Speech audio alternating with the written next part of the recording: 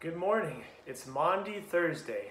Now this isn't what you might be thinking. It is not Monday and Thursday at the same time, as some were prone to believe when they were children. Maybe myself. No, Maundy comes from the Latin mandatum, which means commandment. And that's talking about Jesus' command for us to love one another. Because Maundy Thursday is the day that Jesus celebrated his Last Supper with his disciples. In John 13, it says, "Now before the feast of the Passover, when Jesus knew that his hour had come to depart out of this world to the Father, having loved his own who were in the world, he loved them to the end.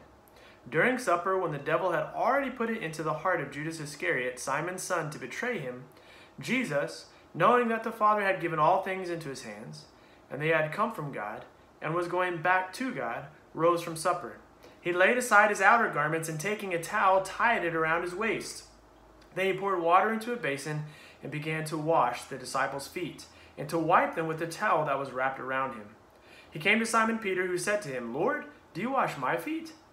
Jesus answered him, 'What I am doing you do not understand now, but afterward you will understand.' Then he washed the disciples' feet. He shared the Last Supper with them. He predicted that Judas would betray him, and then he gave his commandment.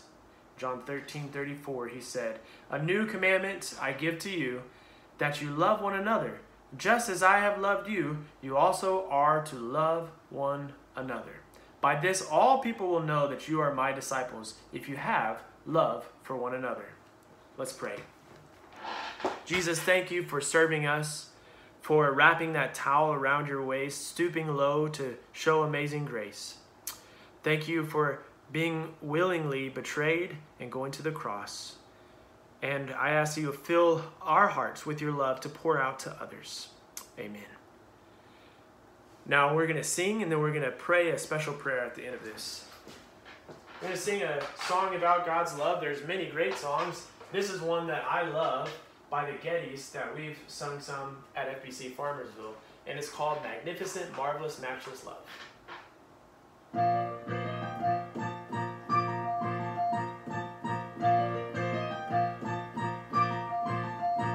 Magnificent, marvelous, matchless love, too vast and astounding to tell, forever existing in worlds above, now offered and given to all. O fountain of beauty eternal, the Father, the Spirit, the Son, sufficient and endlessly generous, magnificent, marvelous, matchless love.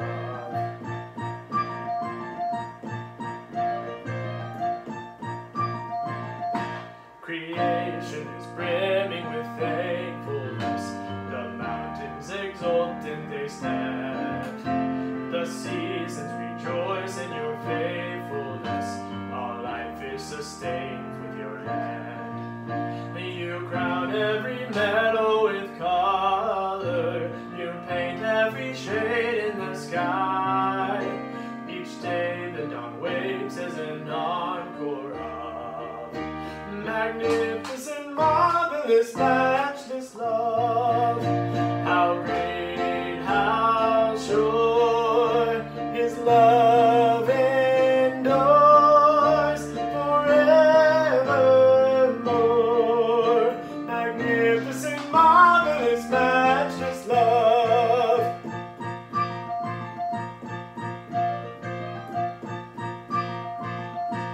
What grace that you entered our brokenness, you came in the fullness of time. How far we had fallen from righteousness, but not from the mercies of Christ. Your cross is our door to redemption, your death is our fullness of life. That day how forgiveness flowed as a flood. Magnificent, marvelous, matchless love. How great, how sure his love endures forevermore. Magnificent, marvelous,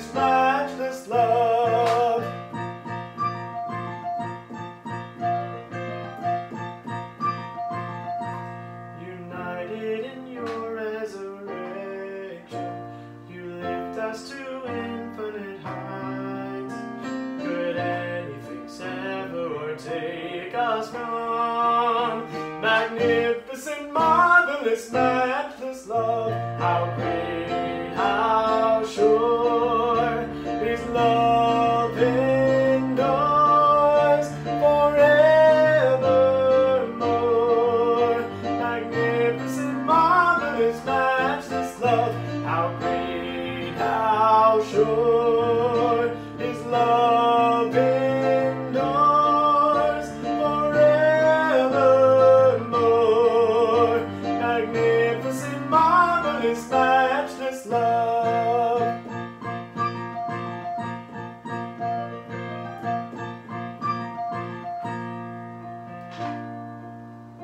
Oh, how He loves you. Oh, how He loves you and me. Oh, how He loves you and me. He gave His life, what more could He give? Oh, how He loves me, you. Oh, how He loves me. Oh, how He loves you and me.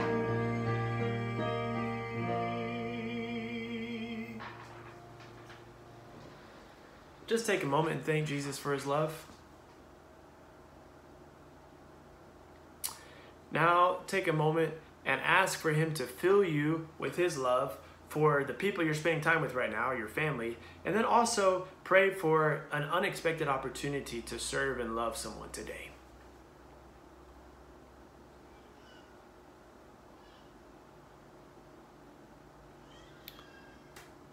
Go in Christ's love today.